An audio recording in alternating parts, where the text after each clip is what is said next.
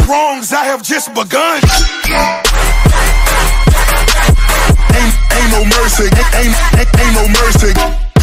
So what is up, guys? Welcome back to another video. Today I'm with my good friend Patriots34. He's a top ladder player, and he's been known across the tournament scene for a long time, and he's gotten pretty high on the leaderboards and won a lot of tournaments.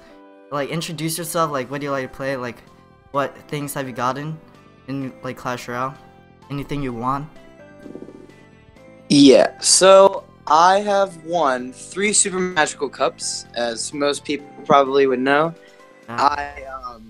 Last season I actually managed to finish 4th on the account Ian with 5,894 trophies. Yeah, that's some good shit.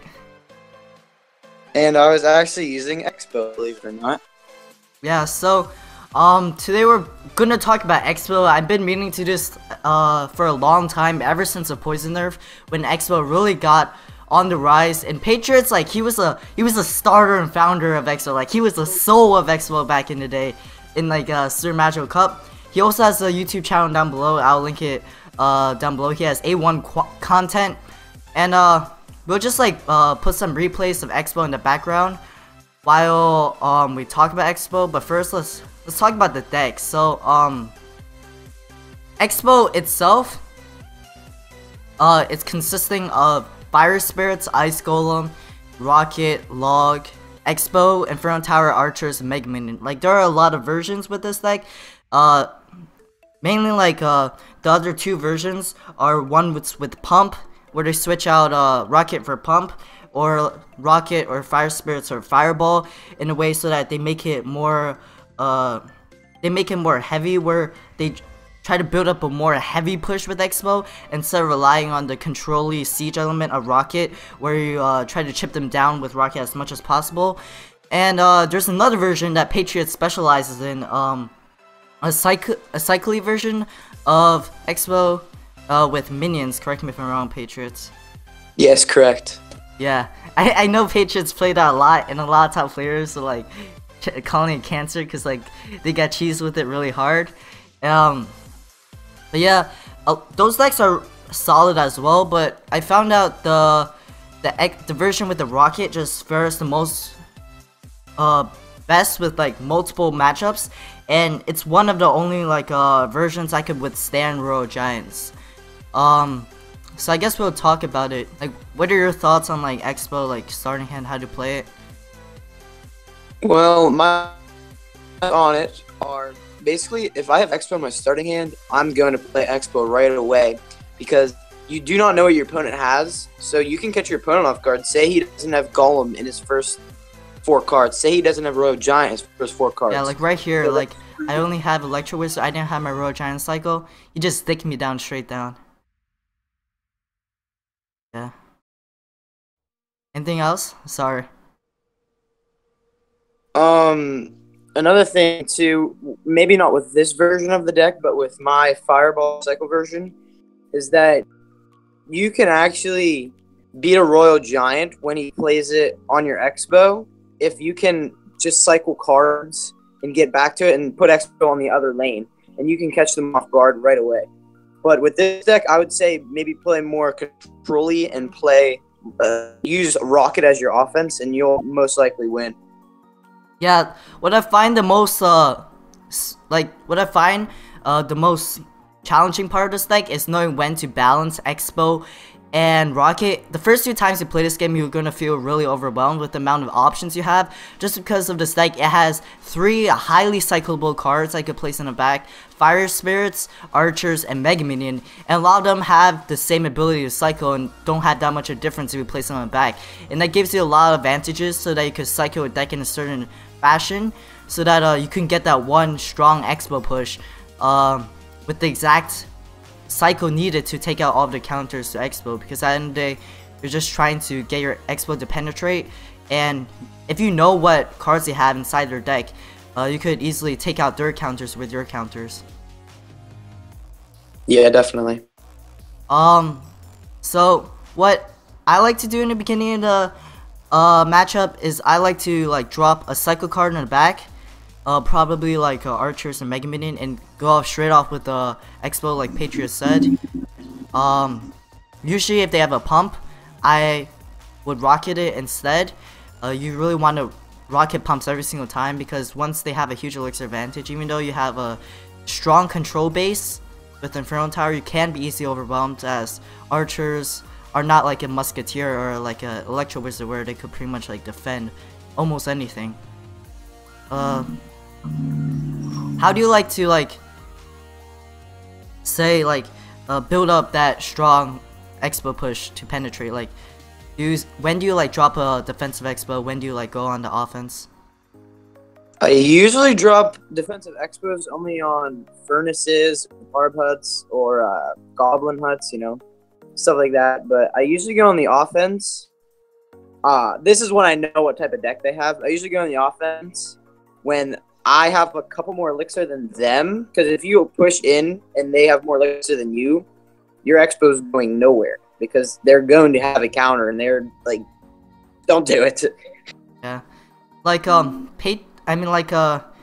Xbow isn't a mortar where the fact it costs 6 elixir, so it's a pretty heavy investment, and I would agree with the spawners a lot, especially like because Xbow clears it really well, and the advantage of spawners is that you control the pace of the game, and really it just like once you place the Xbow down, you're controlling the pace of the game. You take out the furnace, and they have to drop things into you, and when they drop things into you, your Xbow is going to continue to hit them.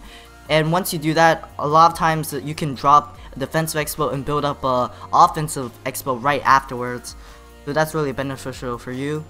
And things such as Inferno Tower and like buildings to defend, I usually, when they defend your Xbow with like a building, usually I like to like let it go the first time, because you don't know what they have, so they just drop a cannon straight over your face. You can't really deal with it because the cannon really took out your Xbow to half health, so I would just keep that in mind every single time, and you need your Ice Golem to block it, or at least something such as like archers or Mega Minion up in front. What do you exactly do for like certain things such as like Bowler, Inferno Tower, Giant, like these like big tanky things that it's really hard to deal with for Xbow? I usually place down, if I know they have a bowler already, I'll place down an Ice Golem, so the bowler locks onto the Ice Golem, and then I'll use a Mega Minion, because it's air and the bowler can't hit air, obviously, and that usually trips down the bowler, but they usually place something like archers or electro wizard behind it. Yeah, it's like you gotta finesse them. Like you gotta be in the mind of the opponent, be the opponent. So like finesse them with like certain card placements if you know where they're gonna placement. Such as sometimes they can drop, you know they're gonna drop a giant or a golem, so you drop an Inferno Tower to take them out from the bridge. This is a pretty risky move, considering the fact that where not they have like things such as Electro Wizard or like minions.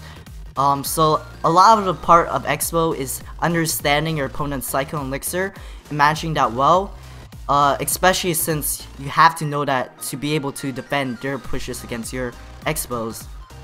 So I know a lot of people see Xbow placed on very like left or on the very right side of the river. Like when do you exactly do you place Xbow in the middle, or like different placements? And like oh sorry, place Xbow in the middle when they have ground troops, like non-range ground troops like Knight or Ice Golem, to like, so they can't like directly put it on your Xbow, and you can like use a Mega Minion to get rid of it, and it's much nicer to get your Xbow onto the tower, because your Xbow will have more health to walk into the tower, so you'll get off quite a lot of damage. Yeah. And I guess like a lot of people are daunted by the fact that Xbow, it's like a one crown situation, where if you lose a tower, the Xbow is going to be extremely hard to come back from, because of the fact that Xbow, once they take out the tower where your Xbow is going on, Xbow, they can just drop things on top of your Xbow, and it's really hard to defend that. That's why a lot of people like to split push with Xbow to apply pressure, and that's why like a lot of people don't go all in with the Xbow push or trade towers because they know that it's gonna be risky once one of their towers are down. So like, how do you deal with that? When do you split push? I mean, like, you're the Xbow master. Well, with a tower down, probably what I do is spam like troops. I would spam like an ice golem, fire spirits, archers, just to like protect my Xbows, so I can save as much health as I can to get it on tower. Or I'd go for the rocket cycle strategy because I know that it's direct damage and they can't stop it no matter what. But the time is when to rocket it. Because if you rocket at the wrong time and they hard push you, and that's the end of the game right there. It all depends on what kind of deck they have to offer against yours. Yeah, and that's like really the name of the game, like understanding your opponent as the Xbow player. Over here in Patriots, like we're not gonna talk about the Xbow placement, but yeah, like a lot of times you want to rocket cycle on the tower because after all it's like guaranteed damage. But like I said, this isn't like a minor rocket deck or like a minor control like burn deck. The deck after all is an Xbow deck because Xbow is such a big investment. You have to build a deck around Xbow. So I would only recommend dropping rocket on the tower when you know you can get value. Say like they drop a bowler in the back because they know you're gonna drop rocket soon, or like Xbow soon, or like you know that you just dropped in defensive Xbow or something to give you control the temple, and that you have the right cards inside your deck to defend against their pushes. Because even though you have the Inferno Tower and things such as Ice Golem, Mega Minion, Archers, really good defensive cards, and fast cycle too, so you could bring out your counters really quickly. You're gonna be stuck on a really bad cycle where they just keep on sending pushes at you, where you can't even take out an Xbow, because a lot of times the defensive capabilities of this deck is compounded when you can apply pressure with Xbow. Like you say they drop a hog on the other lane, you know you can defend that with an Inferno Tower, then you immediately Xbow it. So like and you see it right over here. I try to go for the graveyard right over here like soon, and then he just cockblocks it with an archers. I couldn't even poison it to take out the archers, and he just drops a Xbow, and I'm completely dead because I'm nothing.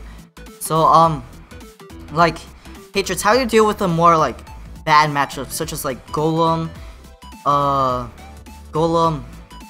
Royal Giants, Giant Bowler, things such as that? Okay, for the first one, Golem, what I'd recommend is whenever they pump up, see that as your opportunity to push. Don't see that as an opportunity to rocket their pump, because you say you may not even have rocket. So you definitely want to Xbow offensively as soon as they pump up, because you know you can stop their pushes, even though they do have lightning. And one thing I'd recommend is never place your Inferno Towers against the river when they have lightning, because they can use like an Electro Wizard or minions to easily distract the Inferno, and that's just a waste of an elixir. You're better off getting that Inferno Tower lightning. For against Giant Bowler, I would recommend, depending on where they place their Giants and Bowlers, I would lightning whatever, or rocket whatever they do. If they place a Giant in the back or towards the middle, I would rocket it. If they place a Bowler in the back or towards the middle, I would rocket it. Anything you can get value with the rocket for is what I would do. And against the last one, Royal Giant, same strategy there. I would kind of rocket them out and make sure that their Royal Giant doesn't get the tower, because you can absorb some lightning damage, because every day your rocket is going to outcycle or do more damage than their lightning, so they cannot do a spell cycle with you. And like, how do you deal with like Barb Hut? Because that's a really big tanky spawner for like Xbow to deal with. It's almost impossible to get through it. Yeah, I would honestly play more defensive Xbows than anything, and try to get value with the rocket as much as possible. But if they don't have enough elixir to play Barb Hut, I would sometimes play my Xbow maybe like 6 or 7, and like try to outcycle the Barb Hut so they can't play it, and maybe get lucky and get the Xbow to tower. Yeah, just like snipe out all of those Barb Huts. So like AK-47 them. You know, it's really hard a lot of times to get that Xbow to lock on. And like you know, when you lock it on, it's like an X-boner, and it's like it's a feels good, man. But like also what I usually like to do with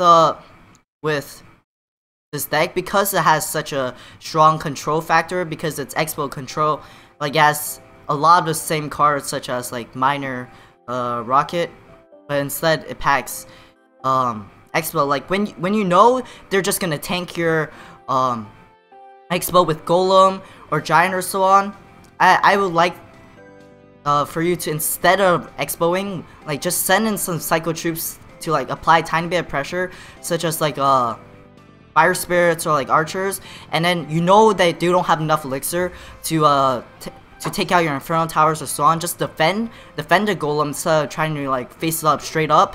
And then after that, once they have no elixir, when they just pumped up or so, then you go in for the opportunity. You come in like with a cheeky push on the left side, and you just completely take them down. So I guess we can do one live battle with Patriots, where he plays Xbow and I'll play like a Giant Bowler, and we can show you the matchup. We're back with the Giant Bowler action. Like, this is like the OG deck back in the day, the matchups, where Giant Bowler was the biggest nemesis because it has 2 tanky troops with its strong beatdown force. So right now, guess we can drop minions in the bag. I'm gonna be the Giant Bowler player, Patriots is gonna be the Xbow player. So you can definitely see how he's playing the matchup. He's going slow roll right now because probably doesn't have Xbow in starting hand. He doesn't want to make some huge investments, and I'm not gonna make any huge investments right now either. So right now we're in a sort of stalemate. Funny thing is, Xbow was my last card.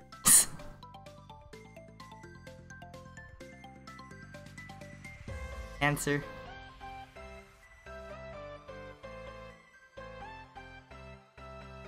I'm gonna let that bowler lock on. I'm gonna use my archers.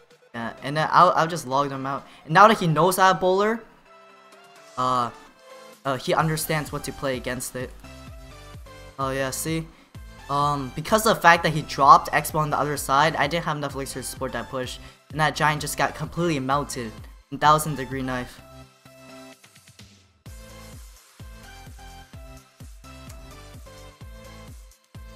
Shit, my body isn't ready for an Xbow right now. But Tombstone is another really annoying thing against Xbow because it just completely distracts it. And this is where a log comes into play a lot of times. Gonna need to get some damage somewhere, Yeah. so. See, like that that rocket, cause I didn't have any good pushing troops at the time, and he knows that, and he just rockets, gets a value in, and now I know he has rockets, so I'll be more careful. But like the first rocket is always the most deadliest. Okay, so now I know he has an Inferno Tower, so he probably will drop Fire Spirits. Gonna drop that. Lightning.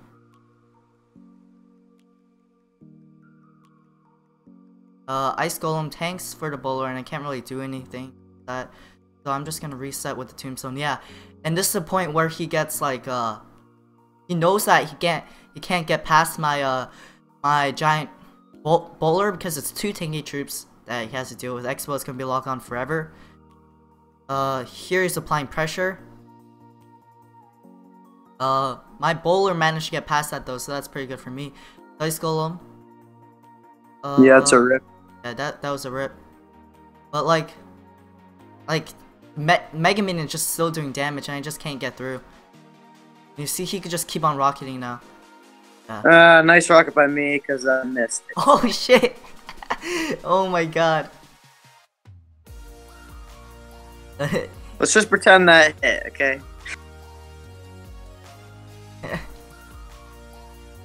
A1 quality gameplay right now. Oh god. We're just gonna drop Giant in the back. That bowler is completely wasted now because he dropped that Xbow, forced me to go against. And now is the point where you usually want to give up the Xbow because you know Yeah. But now, that rocket was a bit iffy just because of the fact that I have a huge push coming at him, but he's so close to winning a game, and giant bowler can't really do it. So now I just really need to apply pressure. Oh god, beautiful Inferno tower placement by him. Completely it's a spot where lightning cannot hit that and the tower for the double kill. Oh my god. We got finessed, boys. We got finessed. Yeah, and that's a rocket, and another rocket, and that's a GG. And anyways, guys, this is gonna be it. Because Xbow is Siege after all, it fares extremely well against things such as control, such as like Hog Rider, spell bait, minor control, and things such as that. So like those matches are really good, and I advise you to play Xbow like as your pocket pick, especially because of the fact that like Xbow, like, it does well exceptionally, and it has some harder matchups such as Royal Giant and Golem, but you can really defeat it. And yeah, guys, I'll see you guys in the next episode. Peace out. Check out Patriots channel down below, and I'll see you guys in the next video.